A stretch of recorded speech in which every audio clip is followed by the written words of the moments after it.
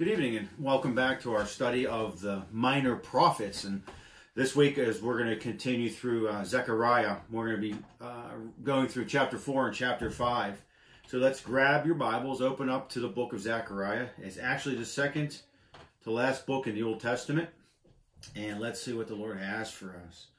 You know, personally for myself, I hope as you and I have been going through this, through the minor prophets, I hope that you've been gleaning or asking the Holy Spirit to show you how you can improve your walk with God as we go through God's people's journey, as they've gone through some stuff in their lives, how we can see, okay, well, this is where God had answered them now, and then, and look at, God can answer me this, and not in the same way, but God can answer me, and how we can improve our lives, and has our walk deepened though with God, with the Holy Spirit, even in this time where we're, even now with what we're going through each day, is it a battle for us to talk to the Holy Spirit or listen to the Holy Spirit or hear what the Holy Spirit has been saying? And I hope that all of you have been, we'll say, growing in faith and deepening your relationship with Jesus Christ. I have enjoyed I've enjoyed to see the endless love that God has for His people, and He cares for us also, and that He shows that love so many different ways. And see, it's easy though even today, to grab your Bible, to start, systematically verse by verse. It's easy to say we're going to go through the minor prophets because the Bible, a lot of times you don't have to wait on the Lord. People don't wait on the Lord. They just teach what the Bible is saying. Because the Bible does teach itself, and and sometimes we get in the routine of that. But we need to be in a place that first we wait on the Lord. We pray. We wait on Him. Kind of because we do sermons. Pastors and people who are ministers or people who just they teach the Word of God, whether even just a teacher or at work. That you can have a predetermined sermon set up. But a lot of times we need to be waiting on the Lord to hear what He says, so it's a fresh word. There's been a lot of times I've had sermon series written out. I had my sermon all done, all prepared, and it's almost like at the last hour, the Holy Spirit says, "We're changing what you're preaching on today." That's what we want. We want a fresh word from God, and it's easy though sometimes to go just through the motions of just reading your Bible, getting it done, and missing God through the whole thing. And as we read through the Zechariah, are you reading it and then I say, "Okay, Lord, I need you to speak to me in this matter. Tell me when I'm missing." It's kind of like this. A lot of times in the beginning of the year, people will set up a New Year's resolution, and a lot of people will say, "What, we're going to start working out. We'll start eating healthier. We'll do this and that." And then, like, if you start lifting weights or working out, you begin to use muscles that you haven't used in a long time. And it's a good sore though, because when you feel those muscles are sore, you're saying, well, you can see you're strengthening those muscles. But also though, when we wait on the Lord, this is where we're strengthening our muscles of faith, trusting in faith, trusting that He's going to answer you, stretching your tent pegs. And when you wait on the Lord, He will get you to use your spiritual muscles that you haven't used in a while. And you get stronger in the Lord. And His Holy Spirit is your coach. Come on. If you go to a gym and if you watch a program by gym, or whether you do whatever exercise you do, when you have someone saying, come on, when you're ready to give up. See, the Holy Spirit is though, when we're ready to give up here on earth, the Holy Spirit is saying spiritually, come on. It's time to get moving. It's time to get moving. And sometimes we do get in the routine of things. So be careful, as even as we go through the systematics of verse by verse, and we go through what God was saying to the people at that time. What is God saying for you today? And that's when you need the Holy Spirit, and the Holy Spirit is your coach. So we're in Zechariah, the 4th chapter, and guess what this chapter is about? It's about the Holy Spirit, the power of the Holy Spirit. And it also be touching on resting in God, allowing Him to be the power in your life. But what does God have going on in your life today before we even dive into this? What are some of the projects that God is building or having you build in your life? Are you building a relationship with Him? Are you building faith with Him? Are you building hope or perseverance or even patience? You know, these are things that God has us working on every day. But no matter what building project God has you on in your life, something that you're working on, maybe it's the way you talk, or the way you act, the way you walk. You know, it's going to require us to rest in the power of the Holy Spirit. Now, the people of Judah at this time were in the book of Zechariah, were building the temple. We know that from Haggai, and we know that even with touching base a little bit in Ezra. And that was their building project. But we have spoken in Haggai, and we touched on Ezra, like I said, and we noticed that they have met some opposition, some adversity, and they stopped for a season until God sent Haggai. And he told them God wants them to get back to work on the temple. And he said, you know, they got a little bit laid back, they pulled back, and they justified it by saying, God is not in this because of the opposition or the adversity that we're facing. So we stopped. And a lot of times in our lives, God puts us on projects, and we know that God sent us on these projects, but yet when adversity comes, we're like, well, is God really in this? Or when things get really hard in life, well, I don't think God wants me to go this direction in my life. In some cases, that may be well. You know, sometimes we misread God, and God says, I want you to do this, but yet we take it in another direction. And God says, no, I didn't tell you to go this way. And maybe He sets up a roadblock so you can't go that way because He wants to put you on the right path. And when Haggai comes in and they say, okay, Haggai says, let's get going, guys. We have to start building the temple. And like them, God wants us to use those spiritual muscles of faith. There's going to be times in our lives when we face adversity, even today, and we want to make sure, you know, we stand in faith. With opposition, it takes faith to see God's plan unfold in our lives. Listen, we're going to rile the enemy up when we start doing what God's asked us to do. He's going to be upset. And God is telling them, listen, build your faith. I'll give you strength. You'll have hope. You're going to grow. You're going to move forward in your walk with me. Because if we're not moving forward, we're normally moving backwards. Even if we feel that we're stagnant, we're not going anywhere, you're still coasting backwards. So we're going to look at a couple things before we get into the text. Do you remember the two main figures at the time?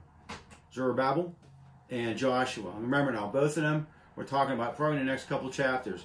Now, Zerubbabel was credited with building the temple here. It's called Zerubbabel's temple. He was, if you remember, from the Davidic descendant who was in purpose in this time where he worked. He was considered the civil leader, but it was like almost like a governor of that territory. Now, these two godly men who were wanting to work for the Lord, they're hearing the voice of the Lord through listening to what Haggai is saying. And we had seen that God's own people there still had concerns or temptations of doing things for the Lord, but they were doing it in their own strength and not His. And this is true for even us today.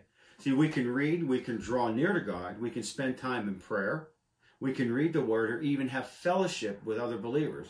But we can even do that in our flesh. So we must be careful. Building relationships in our marriages, in our homes, can be done in the flesh and not in the Spirit. And God is saying, do it with the Holy Spirit. And anything God asks us to do, we can choose to do it in the flesh or the Spirit. Now remember also, Joshua was the high priest. He was the spiritual leader. So remember those two guys as we go through this. But whenever we walk in the flesh, we do what Abraham did. Remember Abraham? Remember the promised child with Sarah. Remember Sarah laughed about it. You know, I'm getting old. I can't have a baby. This is getting insane. See, they couldn't wait on God and His timing. So Sarah gave good old Abe over to her servant Hagar, and Ishmael was born. And Sarah justified herself by saying, well, I can raise him like my own. See, doubt came into Sarah, and she was saying, I am old. The baby factory wasn't working. It was broken. And she chose to walk in the flesh instead of the Spirit. Now, Abraham was called a man of faith, but he chose to walk in the flesh in this. And their decision caused Israel heartache, even to this day. Like us, when we cause Ishmaels, it can last for a long time. It takes God to bring a child of promise, not us. If they would have only waited just another season, they could have seen God is faithful in everything He says He'll do. Because you remember, Isaac was born. Jacob was born. God's people started to fulfill through the promises of the 12 tribes. See, when we walk in the flesh, we create Ishmaels. we have to be careful in our walk with God. God is going to give Zechariah a beautiful visualization of a word of walking in his power. So let's go into chapter 4 of Zechariah, verse 1. It says, the angel who talked to me came to me, woke me like a man who was waking out of his sleep. Now you can look at it this two ways. Was he in like a physical sleep or a spiritual sleep? We see that this is not a dream because Zechariah is wide awake physically, and the angel wants him to also spiritually, hey, wake up, don't get distracted, focus on me, focus on what I'm about to say to you, pay attention. You really can see that, hey, listen, like a man who is awakened out of his sleep. You know, sometimes we just go through the motions in life and we become almost like in a stupor. And we don't really coherent what's going on spiritually around us. We can see physical stuff, but not spiritual stuff. And he's saying, listen, wake up. In verse 2, he says to me, or he says to me, what do you see? And I said, I see and behold a lampstand of gold with a bowl on the top of it, 7 lamps on it, and with lips on each of the lamps that are at the top of it. And there are 2 olive trees by it, one on the right of the bowl and the other is the left.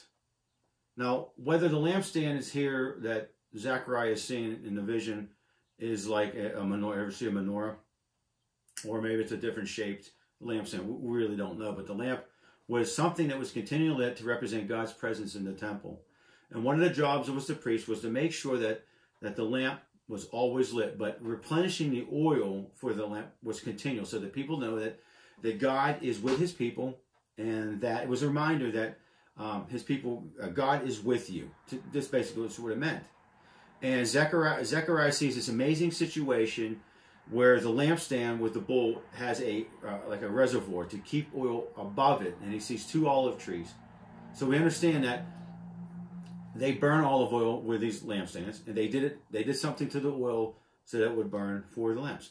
In the vision, Zechariah sees 2 trees piping this olive oil into this reservoir, and the reservoir is connected to the lampstand, continually feeding the olive oil and keeping it continually lit. Now, there was no priest having to look in after the oil to fulfill it. It's replenishing by the 2 olive trees. This is an interesting vision that Zechariah is seeing. And then you think about it, Zechariah is kind of puzzled when he reads verse 4. It says, and I said to the angel who has talked to me, what are these things, my Lord? And the angels who talked to me with me answered and said to me, do you not know what these are? And I said, no, my Lord. And then he said to me, this is the word of the Lord to Zerubbabel. Babel. Stop there for a minute and listen and hear what the angel is saying. I have showed you a vision. You didn't get it. This is the word of the Lord, and I have given it to you in a picture form, and now I'm giving it to you in a form of verbally. Remember, Zerubbabel is building the temple, and here's the message. Not by might, nor by power, but by my spirit, says the Lord of hosts. The picture God is giving to Zechariah concerning the building of the temple and all the things God has asked them to do, to oversee relating to the building, is that this is a work of my spirit. This is not the work of your cleverness or your intellect, your strength. This is the work of the Lord. And this is what God is saying. Not by might nor by power, but by my spirit, says the Lord of hosts. This is how my work is to be done. Even for us today, regardless of what we are doing or what we are going through, the same is for them back then. Now, think about this. Doesn't this happen for salvation? It's not by might, and it's not by my power, but it's by God's Spirit. See, when we get saved, when you give your heart to Christ, what happens? It's by His Holy Spirit. We couldn't save ourselves. Did we save ourselves by our own power and might? No. Can I save myself by being a good person? No. I am not going to, when we think about, I'm not going to sin today, and God will accept me because I didn't sin. Nope. It's by God's Spirit and us surrendering our hearts. Not one of us today can say that salvation comes on.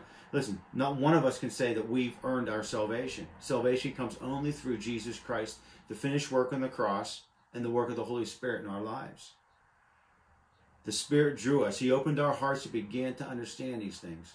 And he brought people and circumstances across our path to help us, to put the pieces together to help us have the ability to have faith to believe that Jesus Christ is Lord and that we accepted Christ. Faith is a work of God. Understand that. And when we gave our heart to Christ, the Holy Spirit did his work. And he begins to do our work. As he dwells within our heart, he's the one that's inside of us. Not by might nor by power, but by my Spirit that we are saved. Meaning God's. It's not a work of you or those things we bring to God, but it's by his Holy Spirit. God wants to be our power. He wants us to grab his strength. He wants us to be the best husband. He wants us to be the best wife. He wants us to be the best child, the best worker, the best student, the best friend, the best co-worker, the best parents, the best grandparents, the best witness. Whatever God is asking us to do in our lives, he wants us to do, not by our flesh, but he wants us to do it through his Holy Spirit. Coming closer to him, getting things in order in our lives.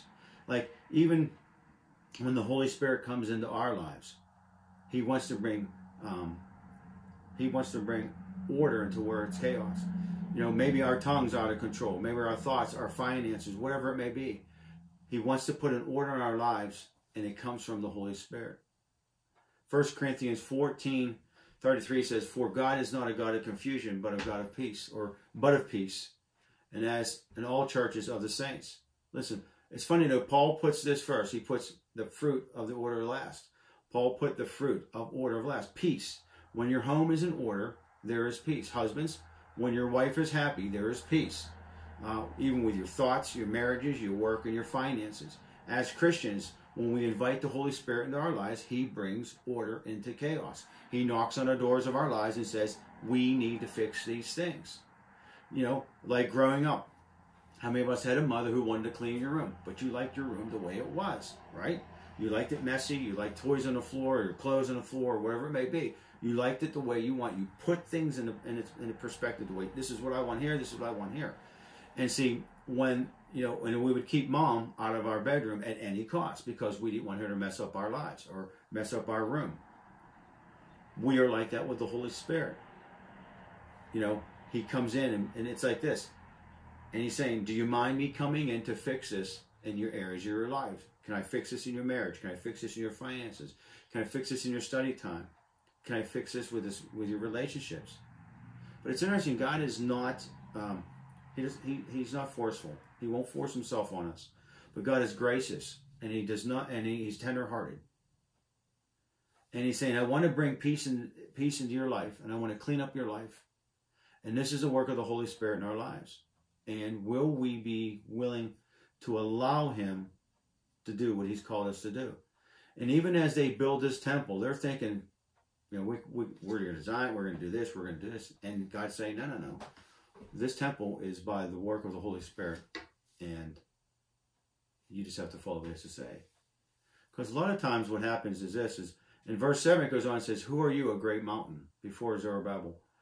You shall become a plain, and he shall bring forward the top stone amidst the shouts of grace to it.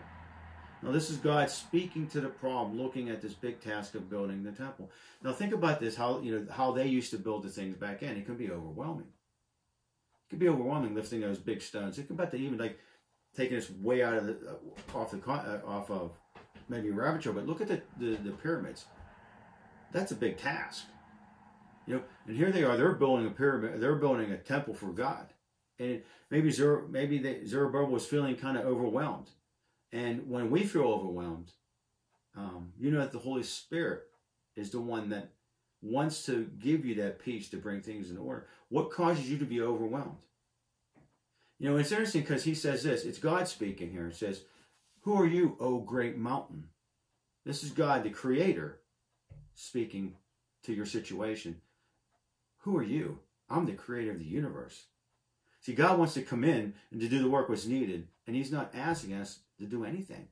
You know, I'll take care of the problems that you're facing. Watch and see what I can do. We don't want to get stuck. We don't want to get stuck, and we don't want to get, you know, with this. Allow God to do what he wants to do. And when we allow God in our lives, he's saying, listen, who are you, O great mountain? What are you? I'm the Lord God of the universe, and nothing is too difficult for me to deal with.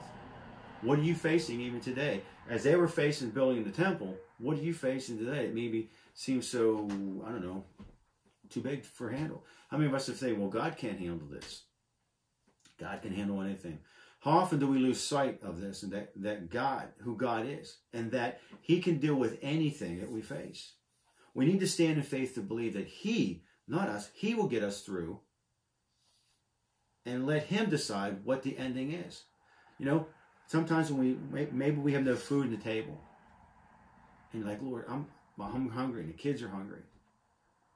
We need to be in a place, and it's a hard place to be in, because there's times that I've been in that place, is when we say, okay, God, I know you're going to provide.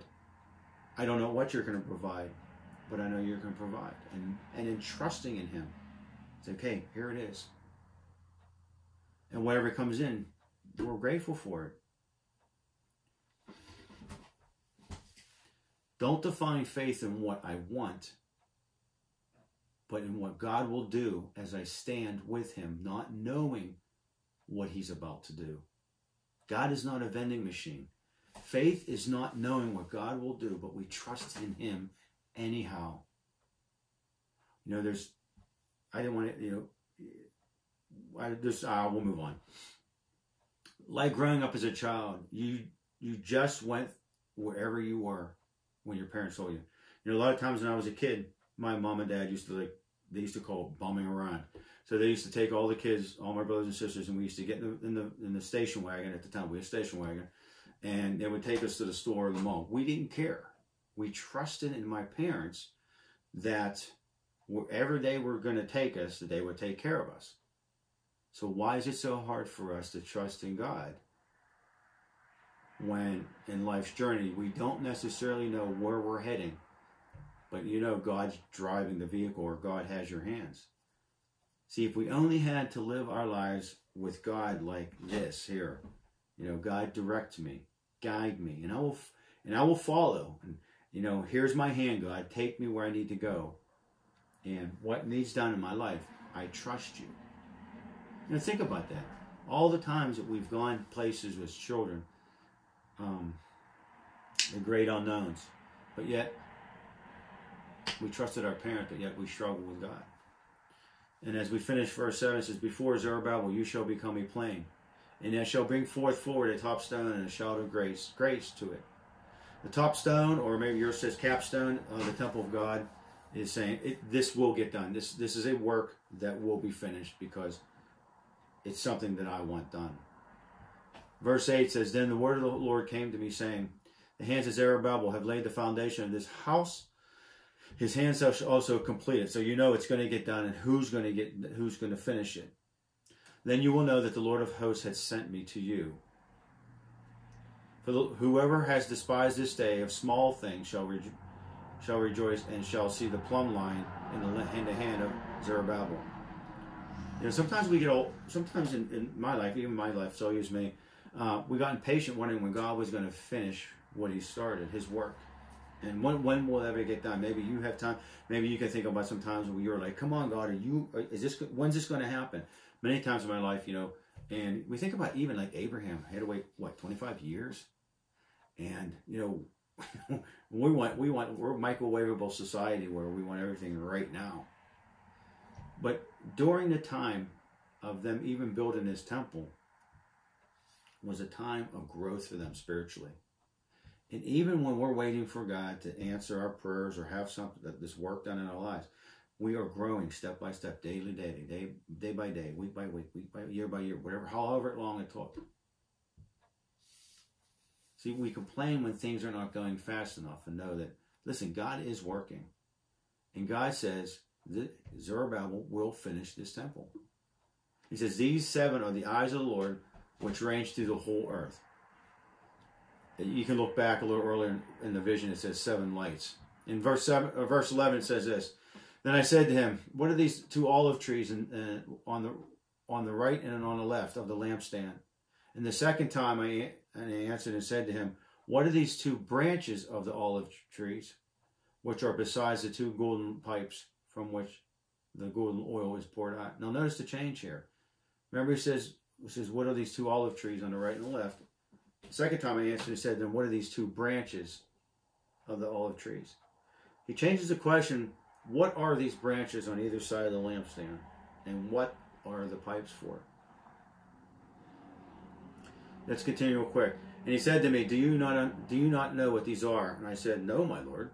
Then he said, these are the two anointed ones who stand by the Lord of the whole earth. Now in Zechariah days, it was Joshua and Zerubbabel. They were the anointed men. He sees the trees, but he looks closer and he notices the branches. Now when you think about this, are you not a branch? If you go to John 15, you can read that on your own personal time about abiding in the Lord. We are also the branches that are grafted in. And notice that the oil is continually pouring because of the feed from the tree. And the branches pour forth the oil, and the light is continually being lit among them. Let that sink in a little bit. God's Spirit is being continually there with them, and His Spirit is working among them and seeing a continual flow from these two men. God has called. I have called these men, and I am anointing them to do it. My Spirit will not stop flowing to them. My Spirit is moving. Now, most of us know in the Old Testament, the oil is a picture of the Holy Spirit that will continually flow. Now, here's where you go back to, if you go think about it, we go back to John 15. As we are abiding in the vine, or as we are connected to the tree, meaning that we're connected to Christ, the Spirit of God, His presence will flow out of us continually. And we spill over of His Spirit. We overflow with His Spirit. You know, rivers of living water will come out from us. Now, Jesus uses a different set of oil. He uses rivers of living water. Jesus used a different metaphor than Zechariah that he was using. Now, John 15 says, abiding in the vine, are you filled or are you empty? Because a lot of times Christians are, if the Holy Spirit's not pouring out of us, that means we're dry. So why are we dry? We need to go in and get connected to the right vine or the right tree so that we get filled with the Holy Spirit. We need to be living our lives with the Holy Spirit. And a lot of churches today don't necessarily talk about the Holy Spirit.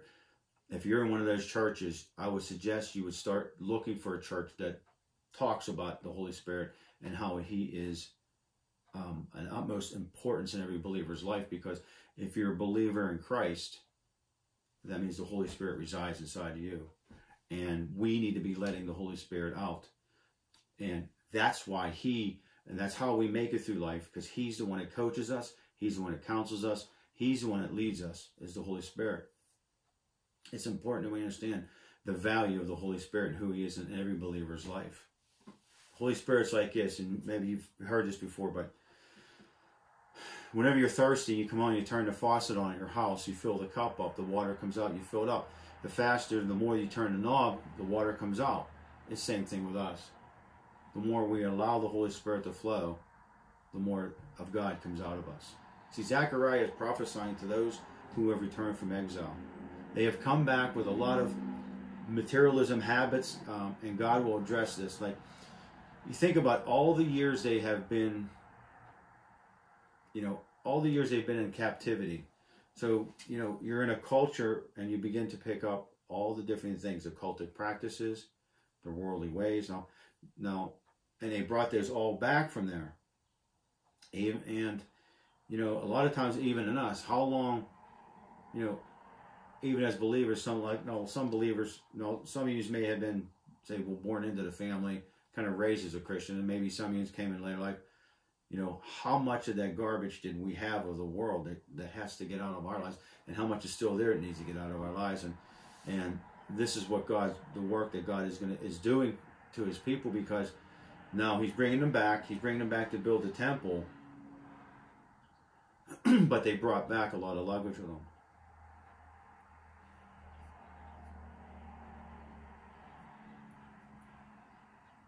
So let's go to chapter 5. Chapter 5 starts out, it says a vision with a flying scroll. So that would be an interesting picture to see, a flying scroll. But it says in verse 1, it says, again, I have lifted my eyes and saw, and behold, a flying scroll. Interesting picture that he's seeing. And he said, what do you see? And I answered, I see a flying scroll. It's lengthy, and it's 20 cubits, and its width is 10 cubits. Then he said to me, this is the curse that goes out over the face of the whole land. For everyone who steals shall be cleaned out according to what is on one side. And everyone who swears falsely shall be cleaned out according to what's on the other side. And I will send out, declares the Lord of hosts, and it shall enter the house of the thief, and the house of him who swears falsely by my name. And it shall remain in the house, and consume it, both timber and stone. Well, God is saying here that I am about to do a cleansing work on my people, even as we came to Christ. Know that there had to be the old thoughts, the old ways had to be pulled out of our lives. And that's where the chaos and the storms come in our lives, because we're always fighting with the Holy Spirit. But it says, my word will be brought forth, and this is the picture Zechariah gets from the word of God. My word will get this garbage out of their lives or destroy their homes. Now, either when you hear the word of the Lord, it'll either help you and clean you, or it'll cause you to reject. It's going to do one or the other. The word of God is, if we truly open it, will help us or cause us to reject God. Eventually, God will confront us about our lives if we're not following him the way he wants. If we confess Christ truly in our hearts, God will have the Holy Spirit say, okay, we need to clean this out. And he goes back to, are we willing to surrender to him? And, all he wants to do is come in and make us right with him. All he wants to do is help us. But eventually, God will confront all of us about our lives and how we live for him.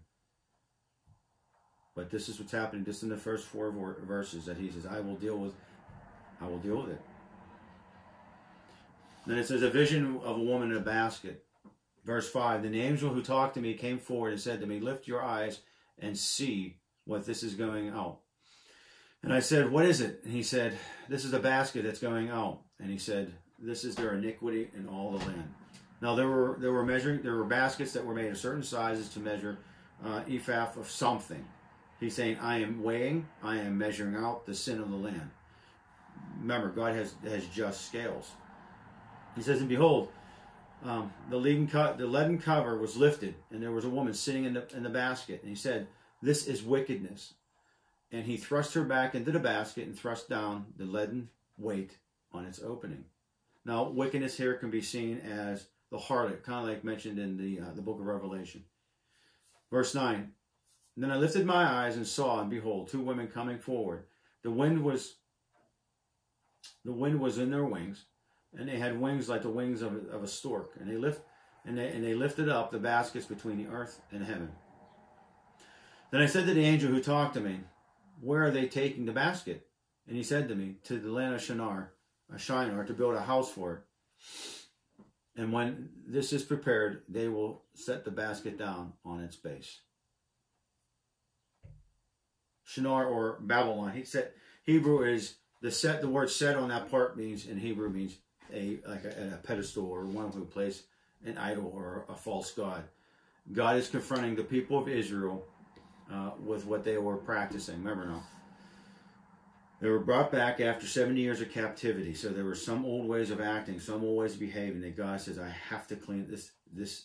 You can't walk in this defilement. Remember, even though they're in the Holy Land, does not make them holy. And there's things in their lives that God had to work out, just like the same things in our life. Just because we come to church doesn't mean we have it all together or we're in a good place. Every time we come to church, God wants us to remove the things that are not of him, or the things that have been holding us back, like sins, iniquity, just bad practices that we have. Even in this time, God has, even for me, been fine-tuning some of the things that have been going on in my mind, in my heart, in my thoughts. Listen, we gotta, let's bring it back over, and even with a lot of different people, like yesterday, I went to had to do some things at the store. And there was just so much fear. There was just so much people even some of the ways they were even shopping, some of the ways they were treating other people. And it was weird that people would treat other people that way, but they're acting all out of fear. And, as we continually face or walk with God, our Christian heart in our hearts, as we begin to hear the Word of God, you know, we begin to see in our lives where things need to be taken away. And God will judge our sins, and He takes them away. He purges things from our lives that hurt, you know, and there's things in our lives that the Holy Spirit is trying to get rid of out of our lives, but we hold on to them. But see, God is doing the moving. God is the one who wants to do the things. Because it says, when I lifted my eyes and I saw, and behold, two women coming forward, the wind was at their wings, and they had wings like wings of a stork. And they lifted up the baskets between the heaven and the earth and the heaven. And we need to surrender to God completely in our lives. You know, you think about, you know, even when we think about, when we go back to the branch part, that when Jesus says rivers of living water will flow from us. And as believers, like, we came out of a world of captivity. When we lived in the world, we were captive to that. And when Jesus set us free and we gave our hearts to Christ, He grafted us in. And then now we have a new feeding source. So, you know, we're used to the feeding off the world, but now we have to feed off of Christ. And it's important that we graft into Christ and not into the world. Because when we graft off to Christ, our bodies will be healthier, in a sense, spiritual healthier. And that we'll be able to and be able to serve Him and to get some of these old ways out of our lives.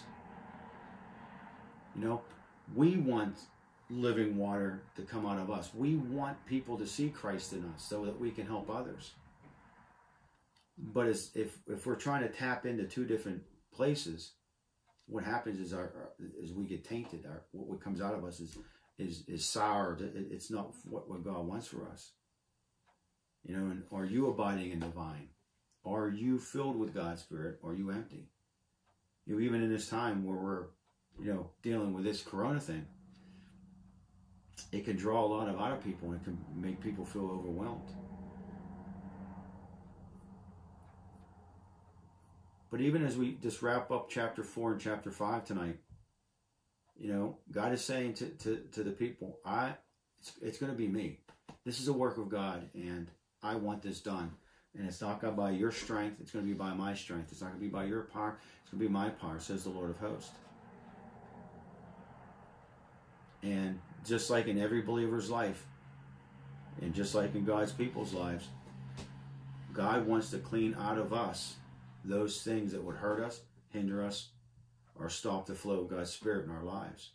We just have to be in a place that we are willing to say, God, you're free to do whatever needs to be done. Zechariah gets the word of God, and he says, my word will get this garbage out of their lives. Meaning God's word, the Bible. When we read the word of God in the Holy, we listen to what the Holy Spirit says, it will clean us out. But we have to be willing to let Him do it. Like I said earlier, we just need to surrender to God completely and trust in Him as we go through this next journey in our lives, and know when God has called us to do something, that if there's adversity, don't quit and say, this is not of God. Because if God has told you to do something, know that the enemy is going to be upset, and he'll try to stop you in whatever God has asked you to do. Simply, you keep on persevering, you keep on pushing, and you keep on asking the Holy Spirit, I need your guidance, I need your help. Well, that's it for tonight. It'll be a short, quick one. Continue reading on your own. And if you have any questions, just ask. Have a great night. Be blessed. And Lord willing, we'll see you next Wednesday. Bye now.